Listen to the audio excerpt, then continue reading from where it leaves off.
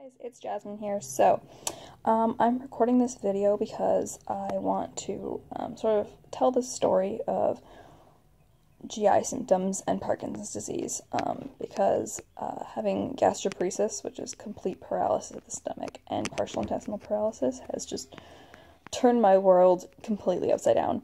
And the most frustrating thing ever is that quite a few people I've talked to with Parkinson's, since I've been more vocal about my gastroparesis symptoms, and I've sort of shared my journey with the community, and so many people have messaged me and have said they have symptoms that are classic of mild to moderate GP, gastroparesis being GP. I give very severe gastroparesis, but it didn't get there overnight. For a while I had mild to moderate gastroparesis, and my neurologist didn't do anything because they really just did not know about it. And so my goal here really, one of the goals that I really have right now, going forward with my life, is really just to educate both neurologists and patients about the gastrointestinal symptoms of Parkinson's, because it's a very severe and serious comorbidity. And that's just, it's not right that neurologists and people don't know about it, because if I had known about it and had gotten help, I mean, I probably would have ended up this bad eventually, but I could have potentially lasted a lot longer, actually being able to eat. And I could have probably prevented myself, maybe gotten a tube earlier, so that I didn't have to get to the point where I was practically on my deathbed when I got the tube. So, going back to my Parkinson's, so I've had it since I was 14. And then I was diagnosed with dopa-responsive dystonia, which was my first diagnosis at 18, based on my response to a medicine called Sinemet, which is something called levodopa. So levodopa is the precursor to dopamine. And so you take that, and it gets taken up into your brain and converted to dopamine. And so it's a dopamine replacement. Sort of in the beginning of research in Parkinson's, one of the things they really thought was that it was just a dopamine problem, and that was sort of all that could go wrong with Parkinson's. And so if you just replace dopamine, people would be fine. The problem with that is that the brain is so much more complicated, and we've learned, especially in recent years, that there's just more and more to Parkinson's, and we're still discovering more to Parkinson's than anyone ever thought was originally possible. And so GI symptoms, so many neurologists, I think, don't really understand that it can totally mess you up with Parkinson's, and that it can be severe. 25% is the estimated number that people with Parkinson's who have something called autonomic dysfunction. So your autonomic nervous system is something that that controls non-voluntary responses in your body, so changes in blood pressure, changes in heart rate. And so quite a few people with Parkinson's, myself included, although I've gotten that very much under control lately, is something called orthostatic hypotension, which is when you orthostatic hypotension and tachycardia, rather, which is where you stand up and your blood pressure plummets and your heart rate soars. And so some people, I mean, myself included, this has happened to me when my orthostatic hypotension and tachycardia was not under control. I would stand up from laying down, and I would just pass out, because my blood pressure would go from, I always have low blood pressure. It would go from, being 100 over 50 or 90 over 50 to just being 70 over 30, and it would fall, and I would, lose consciousness. My heart rate would soar from 90 to 100 to 160. Which is really dangerous. And so they even had me on heart monitors and everything, but nothing was actually wrong with my heart. It was just that my nervous system was completely misfiring. So the thing with gastroparesis is gastroparesis falls under something called dysautonomia, autonomic dysfunction. So it is my belief that the 25% number that the neurologists have described of people with Parkinson's who have autonomic dysfunction is pretty low. Pretty grossly low, and I think that's just because it's not as known in the neurological community as something that can happen, and I think it's underreported, because I was explaining these symptoms to my neurologists, and I had some really great neurologists, but their instinct was go see a heart doctor, go see your general physician. So actually I went to my general physician, and I was telling him what happened, and he did the orthostatic test, and he said, you have classic orthostatic hypotension, and I knew that had to come from my Parkinson's, because where else would that come from?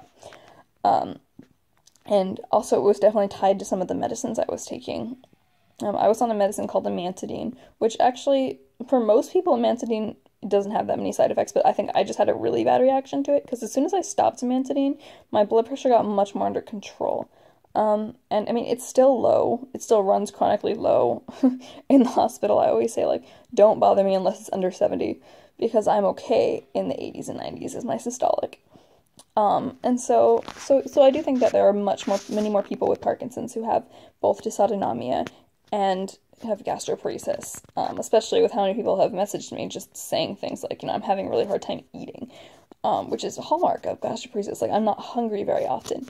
I feel bloated when I eat more than a couple bites, and that's classic of gastroparesis. So my gastroparesis journey, it really did start when I was about 18 years old. So pretty shortly after my diagnosis in October. I had just turned 18 in October. And I was a freshman in college. I was a chemistry major. And I was really just having a good time. I was enjoying my life. I was dealing with my pretty severe disability at that point, before my diagnosis. I went to college a little before my diagnosis, and I was really sick. I was probably about a year away from being completely dependent on a wheelchair.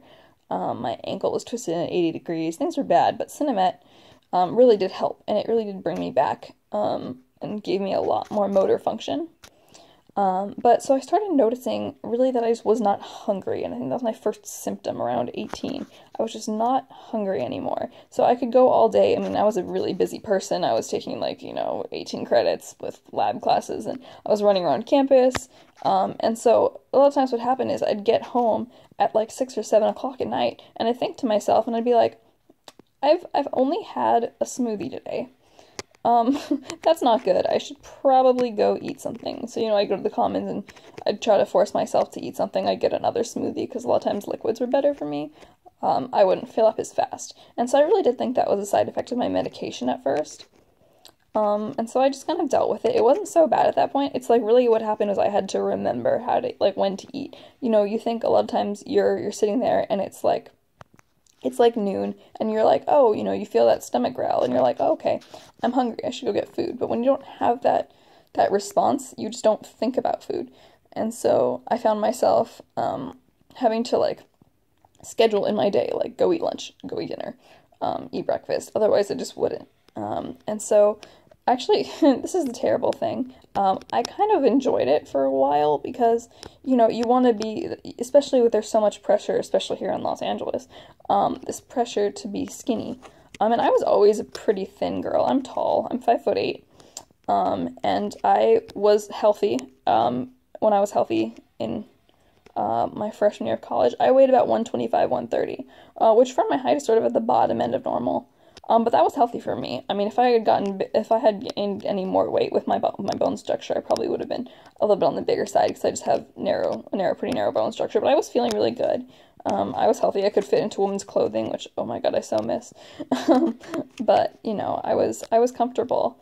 And it was actually kind of terrible because I was kind of losing a little bit of weight sometimes. And then I gain it back because when I would actually be able to eat, plus college food. But so for a while there, it was really sad because I was thinking to myself, this is kind of nice. I mean, I don't have to eat as much as everybody else and I'll lose weight, which I think is really terrible because as my gastroparesis got severe later on, I mean, that just goes to show you how messed up society is. Because my gastroparesis got really severe going forward, the thing that was really hard for me was that people would say, oh, what's your secret? You're looking so great. And I'm sitting there, at 105 pounds, absolutely miserable because I have no energy, because I haven't eaten much at all, because I just could not take in food. Ribs protruding, spine showing. And it was I have a terminal illness. I'm not Earth Inspiration. So that was definitely something that was really eye-opening for me later on. But moving forward with my whole gastroparesis journey, it didn't really get bad until I was 20. So when I was 20 years old, once again, just a couple weeks after my birthday, in October, I developed a side effect to my medicine called dyskinesia, which is it was this really bad side effect. It was your body flails because you're taking too much Cinemet. So I lowered Cinemet, and then I couldn't walk because my Cinemet was lowered. And then I upped Cinemet again and started the amantadine, which caused my orthostatic hypotension. So, I was like, okay, now I can walk again. I don't have the dyskinesia, but now I have orthostatic hypotension. So it's just you choose between not being able to move, moving way too much and flailing, or passing out every time you stand up. There was no good option. And so after a couple months of that rather hellish experience. What happened was we decided to start me on, or to start looking into deep brain stimulation surgery, which I had in June of 2015. I had the first side of my brain surgery done, and that fixed the left side of my body, which was the worst side, and it was absolutely freeing. I have more videos on this channel if you're curious as to what DBS does. Then the next thing that happened to me was I had the second half of DBS, and the second half of DBS I had in December of 2015. I was 21, and so what happened was before my first DBS in June, my gastroparesis was really flaring. And it was just really hard for me to eat literally anything. I was barely struggling. I had dropped from like 125 to 130 to 105 pounds. I was wearing, I bought shorts from the children's section in a children's size 12. I was so thin. After I had surgery, I was laying, in pain on the bed, and my ribs were just digging into the hospital bed, and I asked them, I was like, please inflate the mattress, because, they can do that in the hospital, and so they actually inflated the mattress to make me more comfortable. And so what happened was, one of the things that, and I had brought this up to my neurologist, and they just sort of didn't really think anything of it, just told me drink some Ensure, which is what I did, and it was just not really working. And then things kind of got better after my DBS, actually. I was able to eat a little bit more. I went from, barely eating a meal a day to eating like 1 to 2 meals a day, so I was not really gaining I gained a little bit of weight. I'd gained about 10 pounds, so it was about 115, which is still way too thin for my height. But, I was feeling a lot better. And then things just kind of deteriorated again around August, September, I stopped being able to eat food again. And then fast forward to, I was in my senior year of college. I was, and I sort of barely trudged along the year, but I did it. So what happened was, it was Thanksgiving break in November, and I hadn't eaten in like 4 days. I was feeling awful. And it had been so hard. I hadn't gone to my classes because I was just miserable. I had zero energy. And it was the day before Thanksgiving, and I looked at my dad and I said, we really need to go to the hospital. They have to do something. And so it was like 4 o'clock the day before Thanksgiving, and we went to urgent care. And I met this doctor at urgent care who said, the problem is GI has gone home for the day, but, let me call them and see what they say. And so she calls a GI doc, and the GI doc says, come in tomorrow morning as early as you can, like 4 or 5 a.m. on Thanksgiving Day, because the GI docs are in the hospital and they're on rounds, and so what'll happen is your emergency physician will call GI for a consult, and they'll just happen to be around, and so they'll actually get in to see you, so you can see someone ASAP. That doctor could tell that I was just in really bad shape. I was barely hanging on, and I was, barely 105 pounds, and things were just really bad. And so what happens was we did that. I got up at 4 in the morning, and we drove to the hospital. They get me checked in. So in around 8 or 9, they put me in on fluids, and they did some labs, and my labs were all borderline. They were still in the normal range, but, they were showing that I was declining into malnutrition, but I wasn't quite there yet. And so the physician actually wanted to discharge me. He said, well, you can call GI, and, next week and set up a diet, so you could talk about a diet plan. And I was kind of like, there is no diet. Like, I cannot eat food. Like, are you crazy? And so, we finally get him to just call, and he said, well, the GI doesn't have to come, it would be a courtesy call. And I was like, well, please just ask, you never know. And so he finally does ask, and he said GI is actually going to come. And it was actually the same GI that the physician, the day before, had talked to on the phone. And so he knew, and he said when he comes in and he says, okay, given that you have Parkinson's, and with these symptoms, I know it's gastroparesis. We don't even need to do tests. It's obvious that it's gastroparesis. And so he says, I want to put a GJ tube in. And so what a GJ tube is that you have a G port, which goes into your stomach, and then you've got a J tube inside the G port, which is kind of like a tube within a tube. And so the G tube just goes straight into your stomach. There's no extra thing. And then the J tube mine is about 90 centimeters long. Because of my height and my partial intestinal paralysis with it. It has to be longer, otherwise it'll keep coming back up. It actually did come back up into my stomach, which was about the worst feeling ever. So it goes into your intestine, into a part of your intestine called the jejunum. And so the jejunum is the second part of your intestine. First there's duodenum, and then there's the jejunum. And so that's the part of your body that absorbs nutrients. It's the part of your body that, can absorb medicine and break down. Most medicines are broken down in the jejunum and absorbed into your body. And so that's where my tube goes. And my tube is just my lifeline. I don't even drink water anymore. Water makes me throw up. And so I get water and food and medicine. I crush up my medicine, put it through the J tube. And that really saved my life. I had that done the next week. And so, he said for this next week, just hang in there. Just, if you have to come in to get fluids, come in to get fluids, but just try to drink water as much as you can and try to drink, Ensures. And so that's what I did. I tried, and I ate a lot of mashed potatoes, and I just tried to hold down food, and I just tried to keep it down and not throw up anything. To be able to tolerate food, but it was a really hard week. He said my GI is amazing. He was just like, I would do it right now if I had an anesthesiologist, but I need two, and no, he had an anesthesiologist, another doctor. He needed another doctor. It's a 2-person procedure. He's just like, if there was another guy here, I would do it now. So I know that my doctor is just incredible. And he's been so helpful for this entire thing. So sort of fast forwarding to getting the J-tube. So I had the J-tube put in on December 2nd, 2015, literally 2 weeks before I had my second deep brain stimulation surgery. And once, that was actually kind of a mess because there was like some hospital errors and food basically didn't get delivered until Friday night and home health didn't come till Thursday, till Saturday. So from Wednesday to Saturday, I was just sort of like laying in my bed at home like, I'm in pain and I don't have food and why did they do this? It's hard because you didn't see that result. Because, I was just like, I'm in so much pain from the surgery where they literally cut open my stomach, but they didn't, do anything, so I don't have food yet. So when home health finally comes, and the home health nurse is amazing, and she helps me get my pump set up, immediately, I feel much better and more alive, even though it's only been like 300 calories, but like, having that going into your body, it made a huge difference. So, over the next couple months, it's now May, so it's been 5 months since I got the tube. But it's been interesting. I've had a lot of problems with it just because it's not the tube, it's my body. Because my intestines are partially paralyzed, I had the tube come back up into my stomach, which was awful. So they had to do surgery to put it back in, and they didn't have an anesthesiologist, so it was under twilight, and it was just awful. And then I also had my body reject my feeding tube formula. Because there's too much protein and my body was just not able to absorb all that. And so that was an awful, 9 days in the hospital, where I ended up on IV nutrition.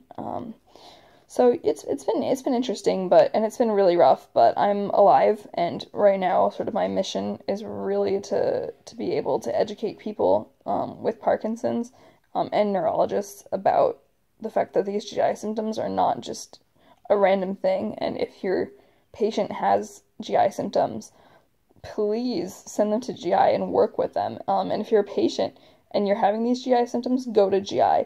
Go get on the gastroparesis diet, which is one that's more friendly to it, so you can maintain weight, so you don't lose this weight, and so you're not throwing up all the time like I was too. But yeah, gastroparesis is just, with this level of severity, it is really just a terrible illness. I did mention before, it is a terminal illness for me. We do know this is how I'm going to die. And so I even, with my G-tube, just to keep myself from throwing up, because at this point, bile backs up into my stomach, because my stomach just cannot push it out. Your bile's made near the first part of your small intestine, the duodenum.